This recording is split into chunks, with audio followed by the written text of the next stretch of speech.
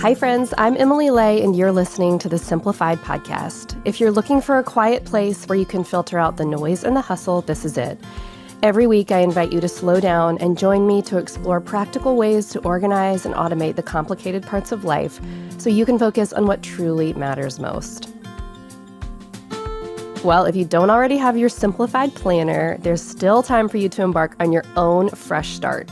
Just head over to emilylay.com to choose between daily, weekly, or monthly options before they're gone. Let me ask you an important question. What's better than feeling cozy? Well, that's a tough one because honestly, there's hardly anything better than feeling snug and warm and cozy with your people. Bonus points if it's a little cool and gray outside and there's soup on the stove and a warm cup of tea or hot chocolate on the coffee table. I might live in Florida, but I still love a cozy day when it's cold outside. After a summer of sun and adventure, I feel like we've earned these cooler days that invite us to savor the small things, like wrapping up in a soft sweater and reading for a bit in the morning, or tucking in with your kid and watching a spooky movie with a bowl of popcorn in your lap. Home is one of my favorite places on earth, and this time of year, I love adding little touches that bring a dose of cozy to our days. Whether that's adding some throw blankets for texture and color and maximum snuggling, or a touch of whimsy with some paper bats in flight around the fireplace for Halloween, or choosing a Christmas color palette and shaping my decor around it. I love creating a cozy home that leans into the season, especially this time of year. You know who else is good at that? My guest today, who has some wise words about cozy. She says that cozy is about transforming our own little corner of the world into a private refuge, and I could not agree more. And y'all, let me tell you, I am over the moon that Liz Marie Galvan is our guest on the show today. So many of you know and love Liz, but if you're new to her, you're going to be so glad to get to know her. Liz is an author, wife to Jose, and mama to Copeland Bow, and she's the co-owner of a home decor boutique, The Found Cottage. Liz blogs every day on her website, lizmarieblog.com, where thousands of people go for tips and inspiration, whether she's blogging about life on her farm, her 1800s fixer-upper farmhouse in Michigan, her latest DIY project, or even her adoption journey. And she's collaborated with some of the biggest brands in the world: HGTV, Williams-Sonoma, TJ Maxx, Home Depot, even Magnolia Home Paint. She is an absolute force and also so genuine and kind, the absolute best. Liz is a wonderful writer, and her latest book is called Cozy White Cottage Seasons, where she takes you by the hand and shows you easy ways to decorate and bring cozy into your home every season. And today, Liz and I got to talk about how to make your home a cozy space for your family this fall and winter. And let me tell you, I can't wait to share her tips and tricks with you. I am so excited you're here. So let's get to it. Grab a cup of hot tea and enjoy my conversation with designer Liz Marie Galvan.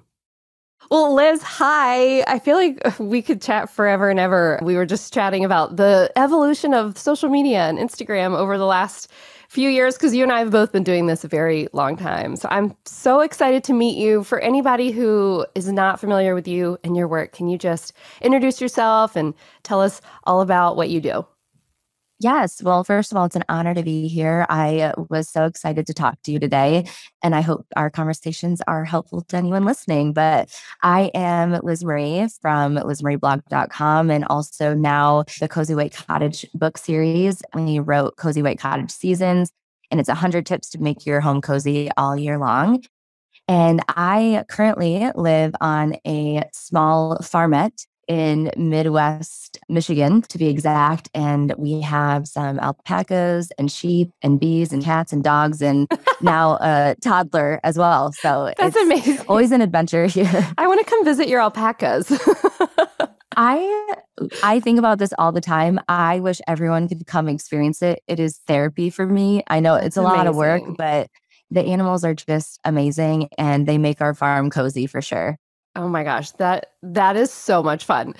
So when this episode airs, it will be hopefully a little cooler outside and we'll be embarking on fall. And I love fall for many reasons. I love football. I don't understand it, but I like the atmosphere and I like the snacks. Same. Right?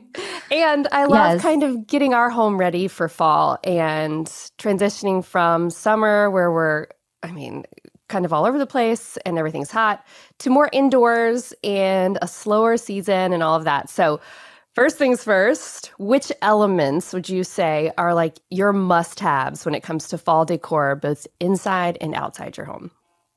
I will probably repeat this so many times throughout this episode talking about fall, but I love the natural elements, elements that I could go into my garden and find. So pumpkins and gourds, mums, just all of those natural elements inside and out. I'm not much of a very literal fall person, like pillows with pumpkins all over it. I want to do it with color and natural elements, I love that. And like texture. And I also tons of love that texture. because sometimes when the seasons change and we're thirsty for like a refresh in our home, it's easy to be like, I need to run to the store. I need to run to the place and find, lots of new things to bring inside their house. And sometimes, depending on how you do it, it can be adding more clutter than it is actual decor, right?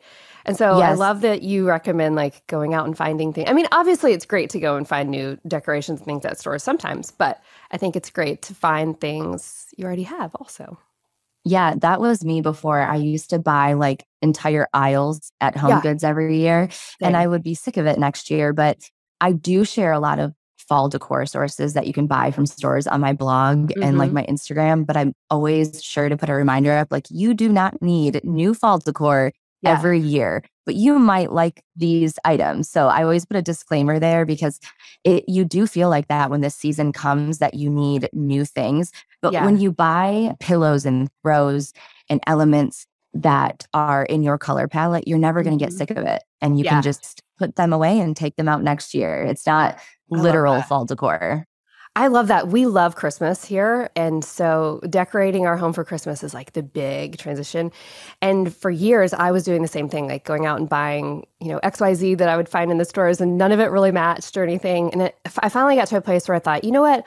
I'm going to buy like one or two items a year, and they're going to be high quality, really nice, fit with the, color scheme or whatever it is we're going for.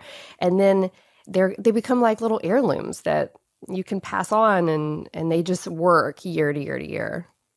Yeah, and that's a great point because another thing I love doing is going to antique shops or flea markets in the summer and Yeah. finding seasonal items that are old. I started doing that for Halloween. I know not everyone is like a Halloween decorator, but I love finding these vintage elements. First of all, you're not Cool. participating in like fast fashion or anything, it's Yep. reusing these things and things can be really cheap. They'll be like $1 for these really cool vintage ghosts. You know what I mean? That's So so I would, fun. yeah, I would definitely check your local antique shops or flea markets for seasonal decor. And like off season. So Christmas, I always know like after Christmas, we bought a Balsam Hill tree and we waited until after Christmas to buy it when it went on sale. And a lot of people are probably donating those kinds of things too at that point, right? Oh, yeah. Like Yeah. right after Christmas, if you go the week after, because everyone's off work the week after Christmas, Yeah. or some people are. And so they're purging. They're very sick of Yep. everything. So check your local thrift shop because you'll find something. But I always speak to that too when I say you don't need new decor. We're not even just talking about clutter, but also budget. If Yeah. you go out of budget while doing your seasonal decor, it's not cozy. You're going to be sitting there Yeah. stressing, So I always say, like you said, shop out of season or Yeah. right after the season, everything is marked down. I love that. When you're decorating for a specific like holiday or specific season, do you find that you undecorate first? Like you put some things away before you put others out? Oh, yes. This is my number one tip in my book. I say that I cannot decorate on top of stuff. It's almost Yes. like it's almost like the makeup of your home. You're not going Right. to add more makeup on top of your makeup. You're going to Right. wash your face, do your skincare routine and then put it on and it will feel so fresh and good. So I always hated when people would talk about like just spring cleaning. Yeah. It's seasonal cleaning for me. I want to do a Hmm. deep clean at the entrance of every season and then do the decorating, and it will feel so good. That is so true. Christmas time used to always kind of overwhelm me a bit because there was just more stuff everywhere until I figured out, like, okay, I need to actually put away the things that I'm like, if I'm bringing out throw pillows, I need to put our other throw pillows under a bed or somewhere, right? To like get them out of the way so it doesn't just feel cluttery. Yes. And a tip about pillows too is I always just buy the pillow covers. It's cheaper. And then Brilliant. I keep the same forms. So I don't have a closet full of pillow forms. Pillows. Yeah. It's, you know what I mean? You could just vacuum pack or put it in a container, all your new pillow covers. Okay, I love that. That's smart. Very smart. Okay, so tell me about, I know you're so good at incorporating, like you said, flowers and foliage and all kind of like natural textures and things into your space, but the real stuff takes a little maintenance to keep up, right? Like the real flowers, the real things. And then if you're me, it dies. And sometimes I'm just lazy and I don't water things. So let's say I want to fill my space with real flowers or real foliage and that kind of thing. But I decide like I want to do it with the fake stuff, right? So what's the best way to get a good bang for my buck there? Like to get something that maybe looks real or doesn't require a whole lot of maintenance, but still kind of gives that same vibe. Yeah. So I love real plants, real foliage, but I'm also team faux Yeah. because I cannot possibly remember to water plants in every single room. And not every room has the right amount of light, things Light, like yeah. that. So I love mixing the two. And I honestly, if you can, there are a ton of low maintenance plants. I actually have a bunch listed in my book along with where to find really good faux. Yeah. But if you can mix the two, it makes the faux look even more real. But Oh, the good thing is all of us consumers are wanting more real looking plants and people are listening. And yeah. so there are really good faux options that look real. Last year I found this pumpkin source and these pumpkins, they fool everybody. They look real, but they're fake. Wow. And so really not settling for the very, cheap faux Mm-hmm. option, really invest in real looking greenery because you'll want to use it every year. Yeah. And instead of buying fake things that you kind of, oh, whatever, it's cheap every year, Yeah. and then you don't like them, really invest in the real looking foliage. It is going to probably be a little bit more, Yeah. but places like Hobby Lobby are really stepping up their game and they always do 50% off or 40% off every other week. But really, and I try to share these sources daily on the blog and my Instagram when I find it because Yeah. I get really excited about the faux too. Yeah, no, that makes sense. I have an orchid from Frontgate that I've had forever and ever and ever, and it's so pretty and so real looking, and it just stays out like all year long. Yeah, and you invested in it. It probably wasn't just $4, Right. but it's that investment that really brings life to your space. Like the Yeah. number one answer to bringing life to a space that maybe looks kind of dull and just uninviting is adding a plant. And Yeah. so that's a really good investment and it won't die if it's fake. So This is true. Even if I forget to yeah. water it. Yeah, you might just like have to dust it. Just a little bit. Just have to dust it. Yeah. Guys, I am this close to crossing the finish line on my latest book. You know what that means? Meal prep has 100% fallen off my radar because I don't have time to cook something healthy that requires a lot of steps, which is why I love Green Chef. Green Chef is the #1 meal kit for eating well, with dinners that work for you, not the other way around.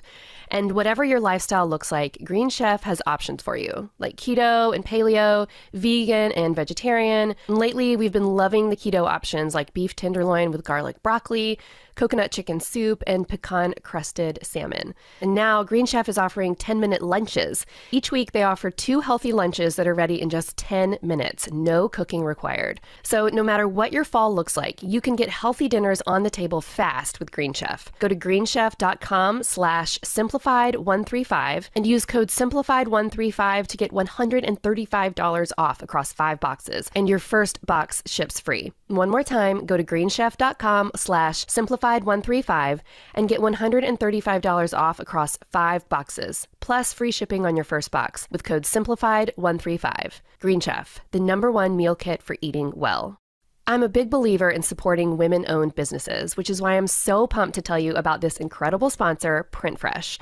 Print Fresh was created by textile designer and fashion entrepreneur Amy Voloshin. In the early days, Amy packed and shipped every order out of her own home, just like I did. And now Print Fresh has grown into a nationally loved sleepwear and home goods brand made for lovers of pattern and seekers of whimsy. Do you want some new PJs for fall? The answer is yes, you absolutely do. Each pajama set from Print Fresh is made of 100% organic cotton, and with sizes from extra small to 6X and free exchanges, everyone can find their perfect fit for the chillier days ahead. You guys know I love a good pattern, and Print Fresh has some fantastic ones for fall. I just got the Bagheera cami nightgown in sapphire, and I absolutely love it. It's just the right length and so cute. Plus, it's gotten even softer every time I wash it. They're the holy grail of pajamas. So whether you're getting a head start on holiday shopping or giving your PJ drawer a refresh, head to printfresh.com/simplified or use code SIMPLIFIED for 15% off your first order and let the fall fun begin. One more time, that's printfresh.com/simplified or use code SIMPLIFIED for 15% off your first order. The older I get, the more I notice when my body kind of feels off. If you've been feeling that way too and aren't sure why, then trying Everlywell might be a good first step for you. Everlywell is digital healthcare designed for you, all at an affordable price. With over 30 at-home lab tests, you can choose a test that helps you get the answers you need, like the Women's Health Test or Food Sensitivity Test. Here's how it works. Everlywell ships products straight to you with everything you need in one package. To take your at-home lab test, simply collect your sample and use the prepaid shipping label to mail your test back to a certified lab. Then your physician-reviewed results get sent to your phone in days. Guys, I'm a huge fan of Everlywell. I've used their food sensitivity test, the women's health test, and the thyroid test. Each one was so easy to do and gave me really detailed results. The women's health test was especially eye-opening for me. I shared my Everlywell results with my doctor at my annual exam, and she was able to help me find ways to feel more like my best self. So start living your healthier tomorrow. Everlywell is giving my listeners a special discount of 20% off an at-home lab test at everlywell.com/simplified. That's everlywell.com/simplified for 20% off your next at-home lab test. everlywell.com/simplified. One of my favorite things about fall, other than making everything cozy and welcoming for people to come and get together, is fall food. And I know that you have some good recipes. Tell us about your favorite go-to cozy meal for fall.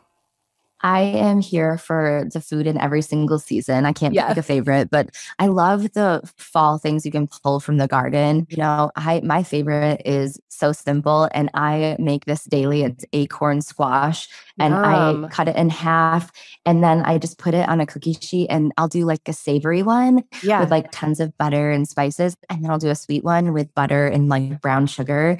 And that kind of reminds me of my childhood, and I just eat it out with a spoon, and I am obsessed with that. But anything, you know, like apple crisp and those things that are like warm, you know, I just comfort food, but you know, it's harvested that time of year because when you save it for that time of year too, it's extra special.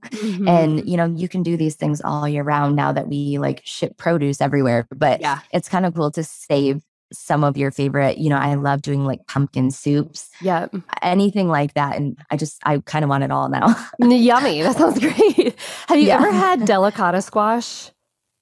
I don't think I have. Okay, you have to How do you prepare it? You have to find it. So I have never made it myself. My mom has made it, and I've had it with her, and then I've had it at a local restaurant here. But you cut it in like thin little pieces, little slices, and you lay it out on a baking sheet. And kind of like you said, you can make it sweet or savory, but it is delicious. So you have to look for it this fall. Yes, I will search that. Any kind of squash. I'm a huge squash fan, so I probably will be obsessed with that. Okay, yum. That's awesome. Okay, so let's shift gears a little bit and talk about winter because it will be here before we know it. So when you're decorating for winter, what would you say are your go-to elements? So again, anything that I feel like I could find on our farm. And I know not everyone lives on a farm, but I love that natural look where it's like, did she go out in the woods and gather all of this and bring it in the house?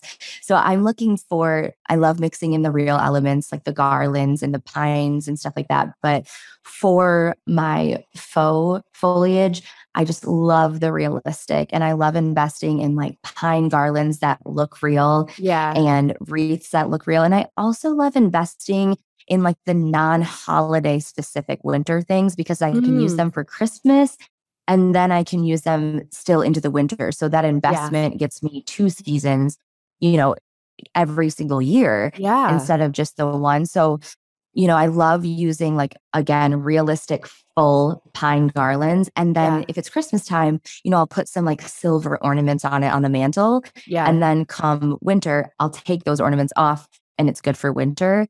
And then another tip I have is like never take greenery at face value. And what I mean by that is you're going to buy that pine garland, but then when you get it, let's mix in some pine stems into it, to Fun. make it fuller and to make it more custom to Yeah. your look. Yeah. Yeah. That's great. So when you do a garland, like let's say I have a staircase and you do a garland, would you recommend looking for something that's faux, or is it worth it to like go for the real stuff? I do a lot of real and it does get really annoying. I will admit that. And that's the only time I've admitted that because unless like I love real. So to me, sometimes it is worth the cleanup, but it Yeah, is daily. it And when is. you're bumping it, there are pine needles everywhere. I got like a little handheld whistle vacuum that I Yeah. just kind of will clean up every single day, but it is annoying. And I will admit that. So I have found, and I share these yearly, they sell out really quick, but I have found such realistic looking pine garlands Oh, that it's cool. kind of taken over that need for the real for me. I love the smell. I don't Yeah, even do a real Christmas tree. I'll do real ones on our porch, but I same. do faux because I mean, they make such good faux options They now. do. And now that I'm a mom to a toddler, I kind of like the faux. So that's So my yeah. story about the garland. We had one year, my twins were tiny. They were like maybe toddlers. And a friend sent me like olive wreath, olive branches, or some was made out of something that had olives in it. And these things were everywhere, everywhere. And I was so afraid one of my babies was going to get one of the olives. And so we ended up actually having to take it down before Christmas because it was such a hassle. It was gorgeous, just gorgeous, but maybe not worth the work, at least in that season of life. At this point, Yeah, my 7-year-olds would not pick up an olive and eat it off the ground, but with little bitty ones. they're unpredictable. And there's like pros and cons. And again, there's like space for that. Yep. If you have a space like more of an unused room or on a door, Yeah, there's a space for that in every season. But everyone listening, and you and I even, we're all in different seasons of life. for So sure. things can seem worth it to someone and not to someone else. But social media kind of makes that hard too, because I'll be sharing something and someone's like, oh, that's not worth it. And I'm like, well, to you, Yeah, we all have to remember as we're scrolling that everyone's in a different season, has different passions, goals. You know what I mean? So yeah, that's for kind of hard to sure. remember. Yeah. For sure. I love that. Okay, I have some rapid fire questions for you. But before we get there, I have one more question. So, one thing you say that I absolutely love is that there are no rules. So, let's talk about that a little bit. I think that is so good. Yeah, I feel like that's kind of a great follow-up to what I was just saying is that, as we're scrolling on social media and I do this and so that's why I wrote about it in my book as well, is I am like, oh, I'm not allowed to put that chandelier that low above the table. The rule is and Mm-hmm. and I catch myself, there are no rules. If Yeah, it works for you and your family and the function of your home, or you find it cozy, there you go. That's the rule because that's the it's rule. your household. And I love getting comments on the videos I share or the photos I share that are like, this isn't cozy. If I call it like a cozy pumpkin mantle and someone's like, this isn't cozy. I love that. And I don't take offense to it because I take it as a teaching opportunity to be like, well, it's Yeah, cozy to me, but cozy to you is always going to look different because yeah. it's your five senses being at peace.